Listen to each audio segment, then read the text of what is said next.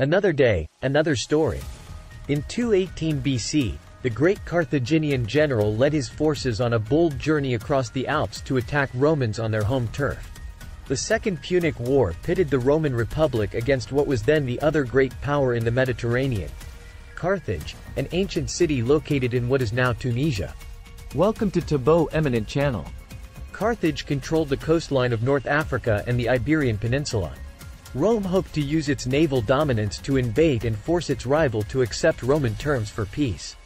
To thwart that threat, Carthage turned to its greatest general, the legendary Hannibal, who came up with a bold plan. He would strike first by invading Italy and forcing the Romans to defend their own territory. But to get to Italy, Hannibal had to pull off one of the most daring feats ever attempted by a military leader. He would need to lead his forces through the Alps.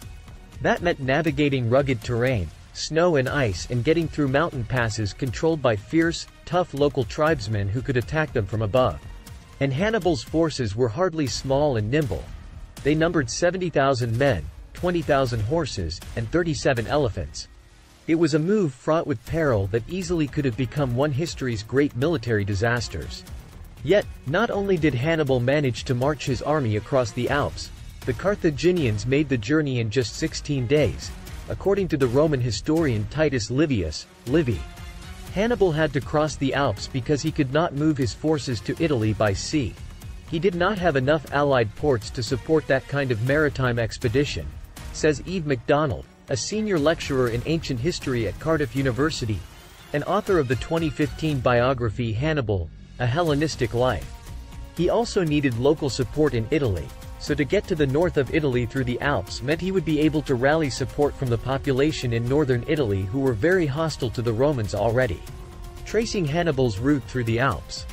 The precise route that Hannibal took through the Alps has been debated for more than 2,200 years. But research based upon ancient deposits of animal excrement suggests that the Carthaginians may have gone through the Col de la Traversette, a narrow pass in southeastern France along the border with Italy that's about 7,700 feet in altitude. When Hannibal's army finally reached the Alps in late September or early October 218 BC, winter was fast approaching. There was little time to lose. His soldiers were dressed for the cold and snow, and may have equipped their sandals with the equivalent of modern crampons to give them more traction. 2 centuries later, Livy, who drew upon an earlier Carthaginian account for his narrative, imagined the scene.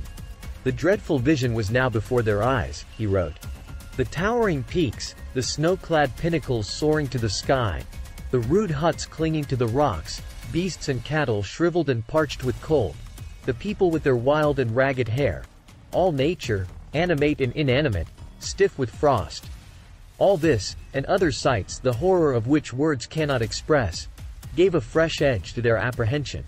As the first Carthaginian column warily advanced, tribesmen appeared all around them, according to Livy's account. Hannibal quickly ordered his troops to halt, and sent his Gallic guides out on reconnaissance. The following morning, he kept most of his army in their camp, while he assembled a group of his bravest, most determined light infantrymen, who stealthily scaled and secured the highest spots they could find along the route. As Livy writes, when the locals showed up the next day, to their shock, they saw the Carthaginian assault troops right above their heads. Battles with tribesmen. Nevertheless, as the tribesmen saw what a difficult time that the long trains of men and pack animals and the main Carthaginian force was having with the terrain, they decided to attack anyway. The Carthaginians suffered heavy losses. The road leading up to the pass was not only narrow and uneven but flanked with precipices, and so the least movement or disorder in the line caused many of the animals to be forced over the edge with their loads, the Roman historian Polybius wrote. Hannibal and his men also managed to inflict heavy casualties upon their attackers, and after driving them off, attacked and captured the enemy's nearby town, where they recovered some soldiers, mules and horses who had been captured, and seized enough food to last several days, according to Polybius' account.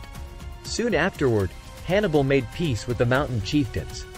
But they turned out to be as treacherous as the terrain, launching another surprise attack just as the Carthaginian army was making its way through a particularly difficult part of the pass. Again, Hannibal and his soldiers took heavy losses, but managed to fight off the attackers. Hannibal's force of elephants, who may have belonged to an extinct subspecies from the Atlas Mountains in Morocco and Algeria, proved a valuable asset.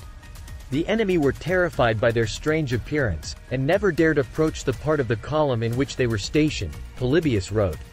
In addition to the weather, the terrain and the hostile natives, MacDonald thinks that the psychological impact of being in the Alps added to the Carthaginians' ordeal. I think we forget today just how enormous these mountains would have seemed, full of monsters and myths to his army, and impenetrable.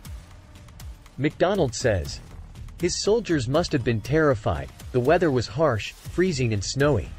In addition to toughness, ingenuity helped the Carthaginians to survive the journey. Hannibal himself is given credit by Livy for coming up with a method for cutting new path through a landslide using spoiled wine and fire. Though as MacDonald notes, this may just be part of the myth. By the 9th day, Hannibal's army had reached the highest point of the route, but the men felt exhausted and hopeless, according to Polybius' account. Seeing their despair, Hannibal rode on his horse to the front. He halted the army and exhorted them to gaze down into Italy's Po Valley. Henceforward all will be easy going. No more hills to climb, the general told his men. The descent, as treacherous as the climb. Unfortunately for the Carthaginians, the descent was even steeper and more difficult than the hike into the mountains. In Polybius' account, the Carthaginians slipped and slid down the slope. It was impossible for a man to keep his feet, he wrote, adding, the least stumble meant a fall, and a fall a slide, so that there was indescribable confusion, men and beasts stumbling and slipping on top of each other. The weather was treacherous on the way down, and that was the biggest challenge and likely the biggest loss of animal life, MacDonald says. The supply chain had been broken by this point. The soldiers and animals would have been starving. The snow and ice made the descent deadly. Eventually, the Carthaginians got to the bottom, where it was warmer and the landscape was green. Hannibal had succeeded, at least in the short term. He spent the next several years fighting the Romans on their own territory, repeatedly defeating them and inflicting heavy losses. At the Battle of Cannae in 216 BC, his forces killed at least 50,000 Roman legionaries. But Hannibal never had the resources to enable him to mount an attack upon Rome, possibly because of his family's strained relationship with the Carthaginian Senate back home. The failure to reinforce Hannibal in Italy was significant, and Carthage's lack of dominance on the seas was a huge liability, MacDonald says. It is fair to argue that once Carthage could not hold on to and defend Iberia from the Romans, it meant almost certain defeat of Hannibal in Italy. Hannibal eventually was recalled to defend Carthage from the Romans, who defeated him at the Battle of Zama in 202 BC. Defeat in the Second Punic War effectively ended Carthage's challenge to Rome, and a half-century later, the Romans destroyed the city and claimed Carthaginian territory as part of the Roman realm.